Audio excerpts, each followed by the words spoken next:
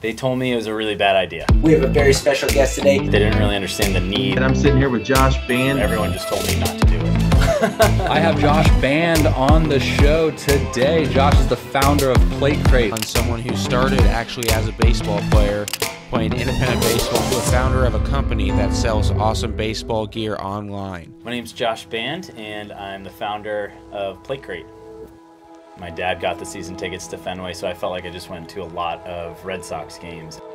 My favorite Red Sox player of all time was Dustin Pedroia. He was short like me, he played second base, he was an underdog. The obsession started with, there was a really ambitious end goal, and that was the major leagues. The odds of making it that far were really, really difficult, but there was a path to get there. I worked for batting cages, I slept in batting cages, I was just always around baseball and always asking questions. I always had really high standards for myself on the baseball field. I didn't have a lot of control over failure. What my dad always talked about was figuring it out, right? Even if I didn't know it now, somebody knew the information that I wanted.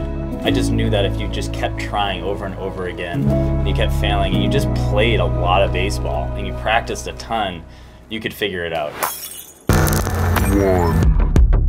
I was playing independent ball out of college, and it's kind of this no man's land between minor league baseball and affiliate baseball. When you play independent ball, you just don't make that much money. So you live at the stadium, you live with a host family. That's where the idea for Plate Crate came. I was thinking of, how can I keep playing independent ball? Because I would go home in the off season and I would do lessons and I would pour concrete to make ends meet, just so I could train. So I thought if there was just one way I could bridge baseball with business, then I could keep playing baseball. One of the first memories I have of Plate Crate is I bought all this inventory, I put it in my parents' basement because I didn't have an office, I didn't have anything. I ended up taking all that stuff and packing it into my SUV to ship from the road, but I had my brother, my sister, my mom, my dad, they came downstairs and they were looking at all the inventory and they're like, this is like such a weird idea. But they sat down there with me for an hour and we all brainstormed what to put in the Plate Crate. Every month we want a good blend of items. So there's always some type of apparel, there's some type of thing that you can use off the field, but then we want something for you to train with. Each month is a theme, and that really helps because we can create new apparel and new accessories off that theme. I would ship at night in between games. Then I brought it back and I got an office above a gas station at Holden's Oil, and then I got an office above a batting cage. It was just one room, and then we moved into like our real first office, 2017, which I was really proud of. There was one time where we switched websites and every single one of our customers got charged at the wrong time. That really scared me. I was the only person that was working for Plate Crate, and I didn't know how to deal with it. I thought that it was gonna put us out of business. My dad said, sit down and fix it. And that's what I did. I just sat at a coffee shop and I just said, I'm not gonna leave until this is fixed. I emailed every single customer individually. I just said, I'm gonna take care of this for you. I've already refunded the money and all this. And I really made sure that people could come to Plate Crate and trust us and have a great customer experience. It made me put in more people into the business. We have our videographer, Jesse. Chris, who's in charge of all operations and customer service. We have Jem, who talks to everybody on chat, and we have our marketing team. Some of them are in New York and New Jersey.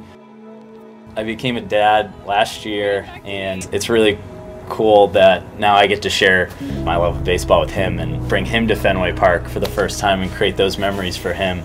Giving him a gift is like the best feeling in the world. Watching him get excited, it's really, really fun. I hope more parents will use Plate Crate as an opportunity to play with their kid. I want you to test different gear, I want you to ask questions, I want you to go outside, use the stuff, play, have fun, and just enjoy baseball. The same way that I loved learning about baseball and how to be a great baseball player is now transitioned into how to create a really great business that's impactful. Just go outside, go play. Awesome, that was great. There's a couple of really good ones. Hey to my subscribers and to all the people that clicked onto this video to get a better look at the Canon 90D. I spent a lot of time on this film, so thank you for watching. It was for my boss. If you haven't subscribed yet, you gotta, because I'll be putting out more content with the Canon 90D, and then also I've got a film coming out later this year which will demonstrate the quality of the Sony FX3, and then I'm also going to be doing unboxings and giveaways, so make sure to subscribe.